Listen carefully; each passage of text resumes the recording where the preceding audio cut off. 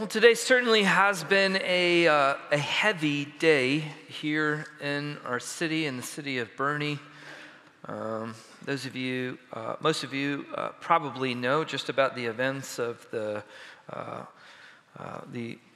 alarm of an active shooter or a bombing in Boerne High School or Champion High School, and the lockdown of the school district. And honestly, being up here at the church and circling up with the staff and praying and drawing near to the Lord, your emotions run the gamut as a parent, as a pastor, having other staff members that have a child on campus.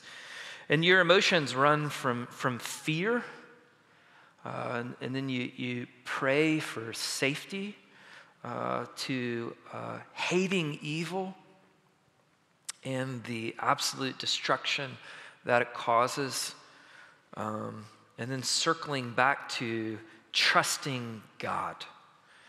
And so on Wednesday nights during this time, we've been walking through a little series that what Jesus demands of the world.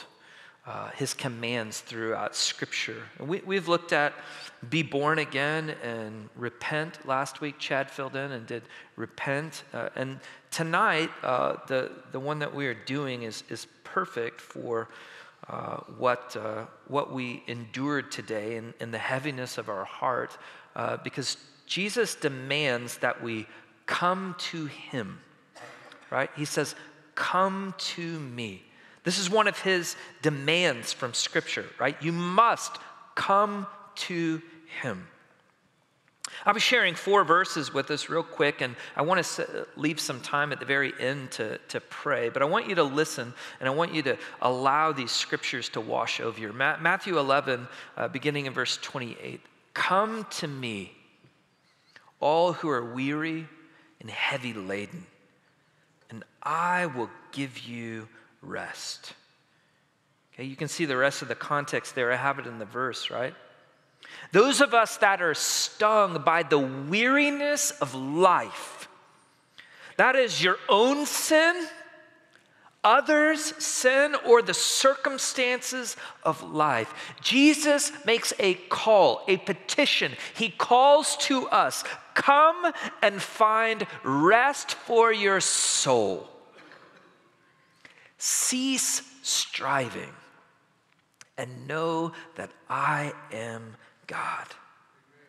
Here He offers an exchange of yokes, right? A yoke is the bar that goes over the back of an oxen. It is the slave driver. You see, because the current one that you have is the weight of your sin, and it is the weight of the world, and it bears down upon you. And He offers to exchange masters, because put His yoke upon you, understanding that He is in control. And by the way, His yoke is easy and His burden is light. Now, it doesn't mean that the Christian life is easy, because this world is not your home. But it does mean that when He is the King, that when He is Master, that He gives rest and peace to your soul because He is God. "Come to me."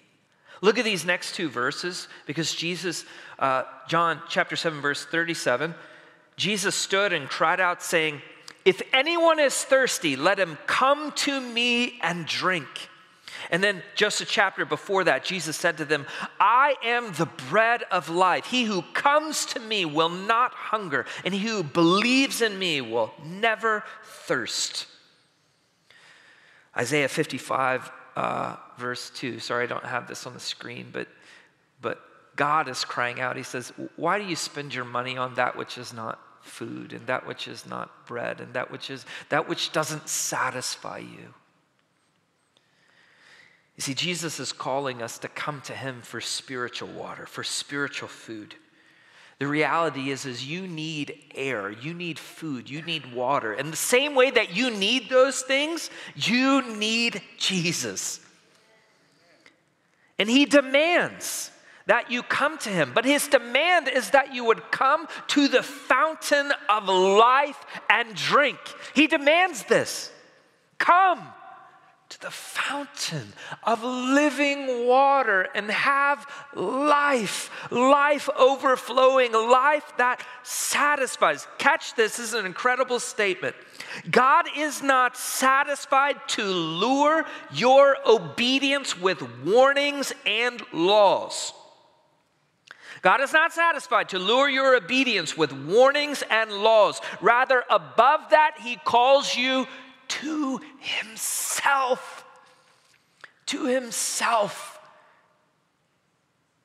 He doesn't just command you, there's going to be consequences. I'm holy, there's going to be consequences. No. He is not satisfied with that. He wants to lure you to himself.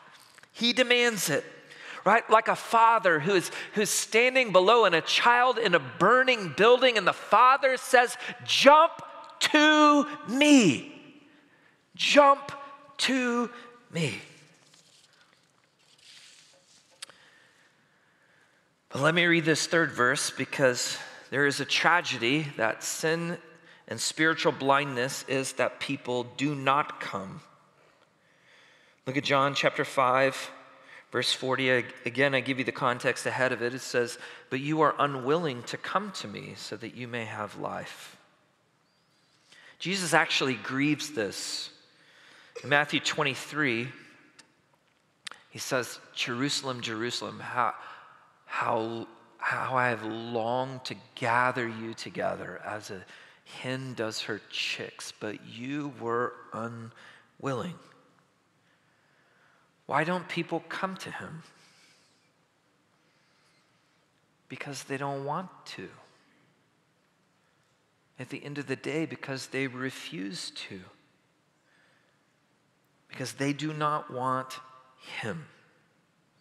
And they are blind and they are enslaved to their love of other things. They love the darkness rather than the light.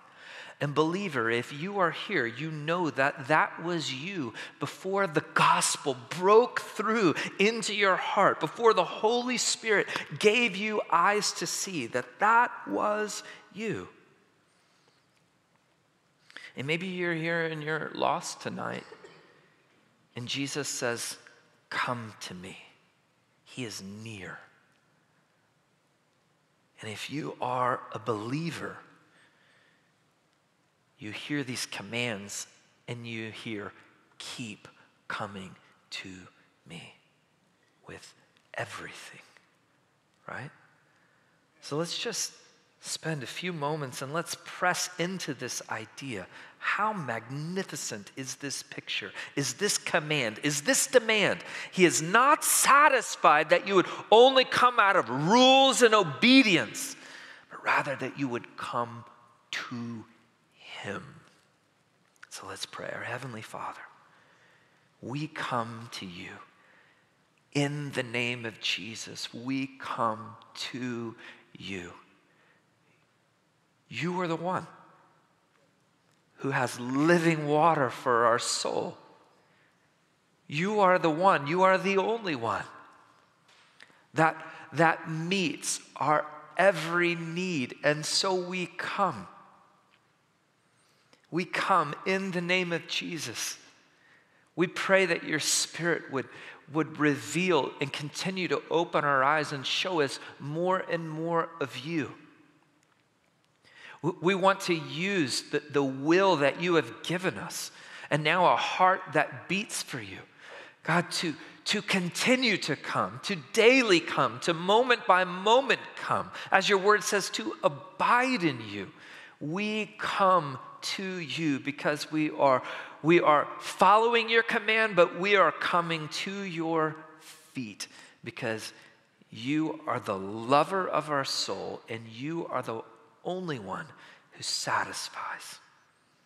And we pray that truth on a day like today with a light shining with intention towards our community, aware of the darkness and the fear and the hurt that is all around us. King Jesus, we pray for your kingdom to come, that your name would be high and lifted up, that the hope that is found in you, that the light that is found in you will overwhelm the darkness. That serious contemplation on a day like today, with the absolute fear and horrors of what can take place in our society, right here in Boerne, of sin and the consequences of sin, Father, that would cause our eyes to look to you, and collectively as a people, we would come to Jesus. That there would be revival that would break out, that there would be young people who are so confused and so torn up over the messiness of this world that they would look to you, that they would come to you, that they would hear this command, and that we as your people would model that, and that we would shine your light. We pray that your kingdom would come, that your will would be done, and that you would use us in an awesome way to display your light into the darkness. In Jesus' name we pray. Amen. All right, God bless you guys.